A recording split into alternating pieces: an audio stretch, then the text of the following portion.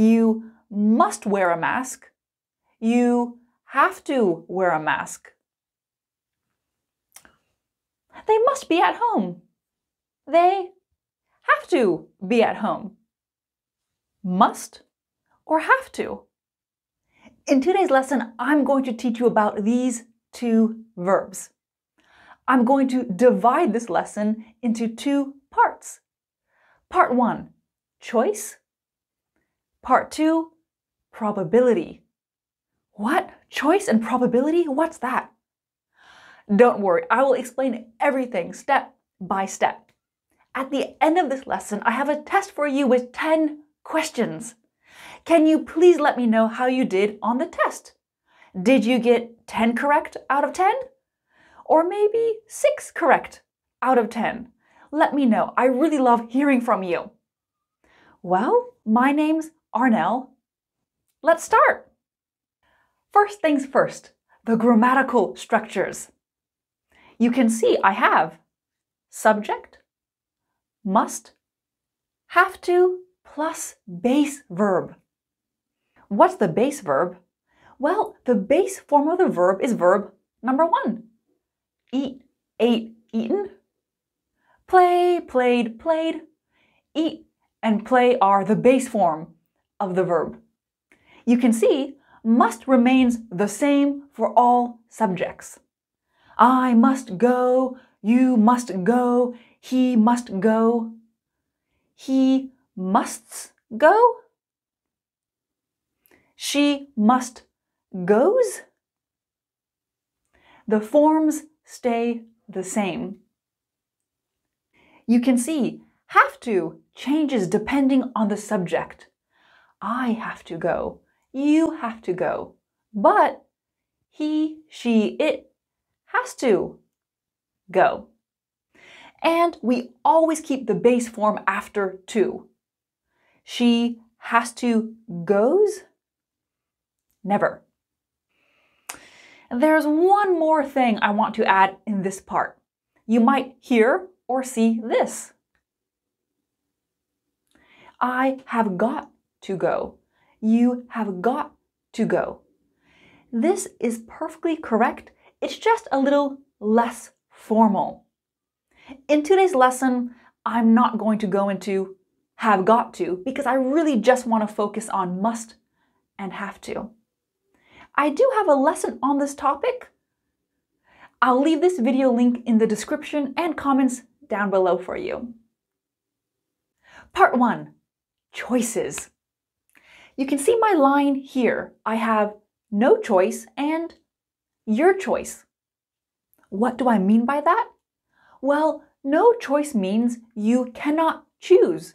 We're talking about obligations, like rules and laws. Your choice means you can choose. We can use must and have to when you do not have a choice. The verbs mean the exact same thing. Citizens must pay tax. Citizens are people who have a passport from that country. So for example, I can say, she is an Indian citizen. He is a Mexican citizen. Citizens have to pay tax. Notice the pronunciation. Have to. Have to. There's a th sound. Have to. Yes, you can say citizens have got to pay tax. But again, I'm not going to focus on that. Students must wear a school uniform. Students have to wear a school uniform. No choice. If you want to hunt deer in these woods, you must have a hunting license. You have to have a hunting license. I know have to have seems strange, but there's have to plus the base form of the verb. Perfectly correct. Have to have. With all of my examples so far, you can see there's no choice. If you don't do these things, there will be a punishment. You might need to pay a fine. A fine is money you need to pay. It's a penalty. Or maybe you might go to jail. Those are punishments. Okay, so if we can use these verbs in the same way, are there no differences? Are they exactly the same? With rules and laws, must is more common in formal written English, official contexts. Let's look at a sign. Employees, wash hands before leaving the restroom. Must or have to? Which one do you think it is? Right, must. Have to is perfectly correct. You could see employees have to wash hands before leaving the restroom, but again, this is written. It's a sign. I want to show you a couple more examples of must being more common in written formal contexts. Imagine you want to visit the White House in the USA. Let's go.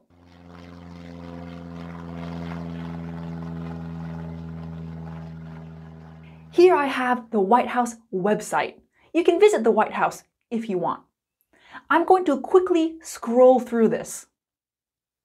Must. Must. Must. All of the examples with must give you a rule. There's not a single have to on this page. If you want to read the full sentences, I'll leave this website link in the description below for you. But I think you get the idea. Here's a common question. Is this American English or British English? Both must and have to are common everywhere. Let's say you want to visit Big Ben in London.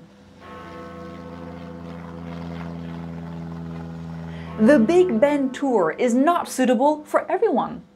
Visitors must be aged 11 and over.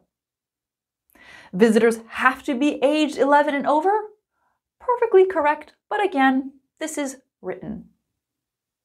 Okay, I'll bring up the grammatical structures once again.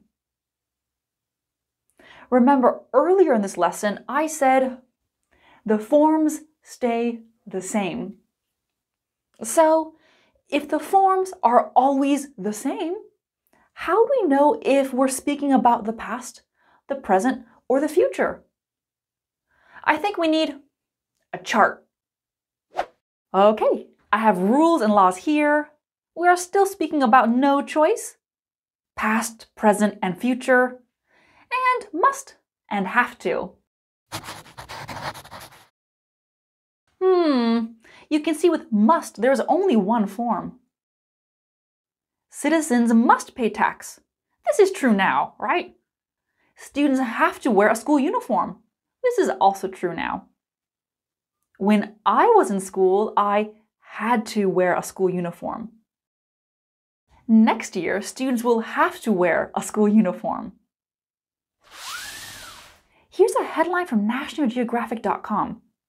You've had to cancel your vacation. Here's what to do next. Here we see the present perfect tense being used. So you can see have to is much more diverse in terms of tense.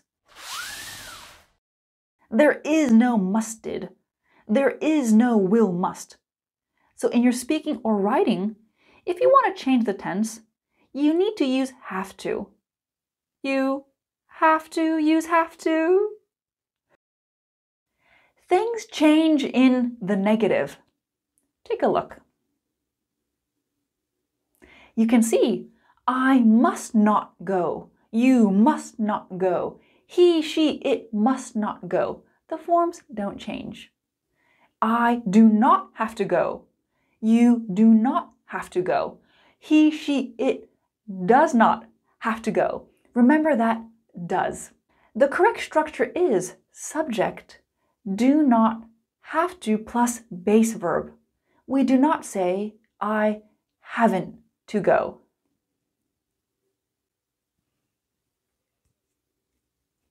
Look, in the negative, must not remain the same. No choice. Let's go to the zoo. Visitors must not touch the animals. I think that's clear. You must not do it. It's dangerous. Many zoos have a petting zoo. What's a petting zoo? A petting zoo is a mini zoo where you can go to pet the animals, like in this picture here. And the verb pet is this. So you can pet a cat. You can pet a dog. We have a petting zoo. You can pet the animals. Have you seen Jurassic World? In that movie, there's a dinosaur petting zoo.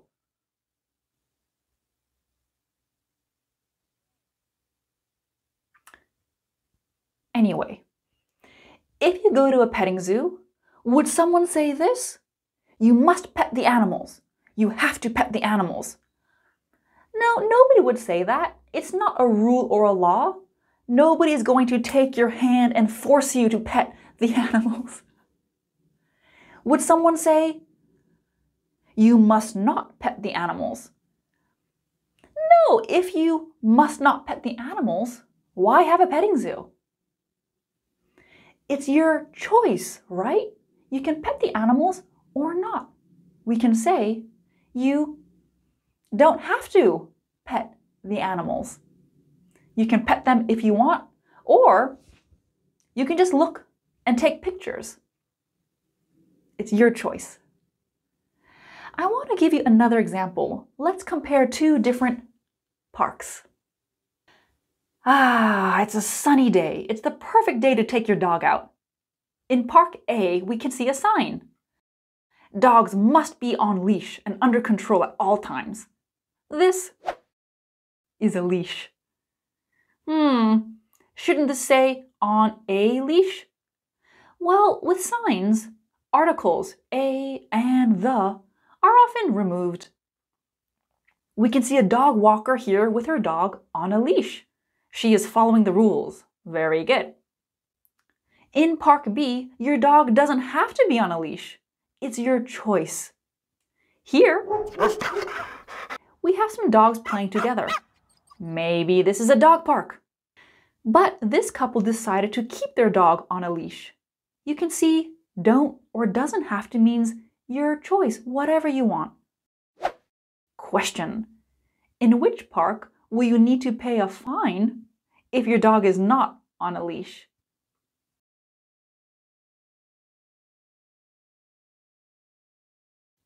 Right, Park A. We've looked at rules and laws, but what if we're speaking about personal obligations? For example, I must stop worrying so much. I must fix the sink today. The dripping is driving me crazy. You must remember to thank Julie for the flowers. With these examples here, you can see these obligations are coming from the speaker. This is perfectly correct. However, this is more common in British English. Americans would tend to use have to. I have to stop worrying so much. I have to fix the sink today. You have to remember to thank Julie for the flowers. I have to. I have to. I have to what? What's the verb? This is really common, especially in spoken English. If the verb is already clear, you do not need to repeat it. In this specific episode, he means I have to kill someone. But he doesn't need to say it. Everyone in that room, they know what he's talking about. We should invite Dan and Julie to our party. Do we have to? Or, less commonly, must we? It's clear speaker B means, do we have to invite them? Must we invite them? Okay, let's move on to part 2. Part 2, probability. What's probability? I'll explain that as we go through the lesson. Here we have Nick. What do you think Nick's favorite color is? Blue t-shirt, blue walls, everything is blue. His favorite color must be blue. His favorite color has to be blue. His favorite color has got to be blue. But do I know this? Am I 100% sure? No, I've never met Nick. I'm 95% sure. This is what probability is. When we look at the evidence around us, so we feel very strongly about something. It's like the very first example I gave you in this lesson. They must be at home. I don't know that. I didn't see them inside, but their lights are on. They must be at home. They have to be at home. In your grammar books, you might see the term deductions. This is the same thing. When you look at a situation, you look at the evidence and you come to a conclusion. But again, you're about 95% sure. You don't know this is an absolute fact. How old do you think Leanne is? I've never met Leanne. I've never seen her passport. I don't know. She must be in her 20s. She has to be in her 20s. In English, when we say someone is in their 20s, in their 30s, in their 40s, etc., we mean between the ages 20, 29, 30, 39, 40, 49. I can say my parents are in their 60s. So Leanne has to be in her 20s. I don't have any bread at home. Do you think the gas station will have bread? They must have bread. They have to have bread. Everyone buys bread. Honey, I bought this sweater for you to wear to my parents' Christmas party. You must be joking. You have to be joking. We can take a picture like Christine and Frank did last year.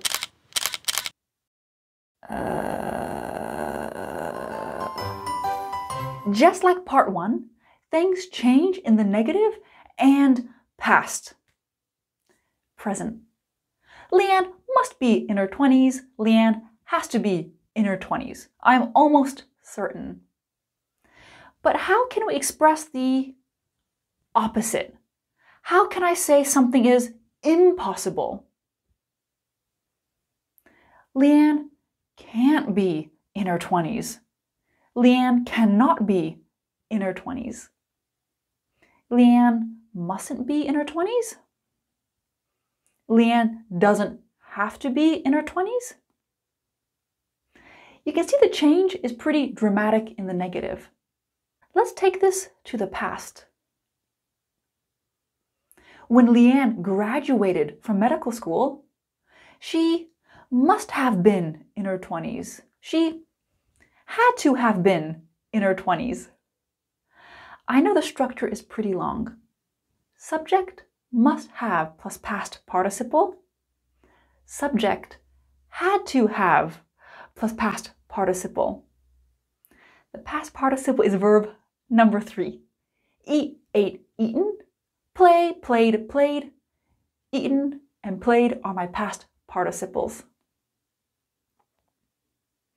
How can we make this negative in the past? Impossible in the past. Leanne started medical school when she was 27. She can't have graduated in her 20s. She couldn't have graduated in her 20s. Impossible. Some of you might be wondering, but what about the future? Well, there isn't really a future form for this. We would use other structures. For example, she will probably graduate in her 20s. She's going to graduate in her 20s. There isn't really a specific form for these for the future. Let's do another example. Imagine you have a history test and you see this question. What year did the Titanic sink? Sink is an irregular verb. Sink, sank, sunk. I didn't study for the test, but I feel pretty strongly about this. The answer must be 1912. The answer has to be 1912. I mean, 1880 is too early. 1950 is too recent. It must be 1912. Let's make this impossible. The answer can't be 1950. The answer cannot be 1950. That's impossible. So we're using the present because we're talking about the test now. But let's take this to the past, to the actual event. The Titanic must have sunk in 1912. The Titanic had to have sunk in 1912. Past impossibility. The Titanic can't have sunk in 1950. It couldn't have sunk in 1950. If it had sunk then, we'd have better pictures of it, but we don't. Have you seen the movie Titanic? I love that movie. If you haven't seen it, maybe you've heard of it. We're going to watch a little clip, and of course I'm not going to explain the whole movie. That would take 3 hours, but in this movie, some people are searching for a very special diamond. They don't know where it is. But this character, he's pretty certain he knows where the diamond is. So the diamond had to have gone down with the ship. So the diamond had to have gone down with the ship. Based on the evidence, he's 95% certain. Notice how he contracts to and have. Had to have gone down with the ship. So the diamond had to have gone down with the ship. So the diamond had to have gone down with the ship. Let's do one more example before the test. Is this your phone? No, it must belong to one of my students. It has to belong to one of my students. I mean, who else? It can't belong to one of my students. I have a very strict no phones in class rule. Imagine the teacher puts the phone on her desk, has her lunch break. She comes back and the phone is gone. A student must have taken their phone. A student had to have taken their phone. Who else? A student can't have taken the phone. A student couldn't have taken the phone. My office was locked during my lunch break. Maybe it was another teacher? How are you feeling? Let's move on to the test. Test time! 10 questions in total. Can you please choose the best answer for each question? Pause the video to do this.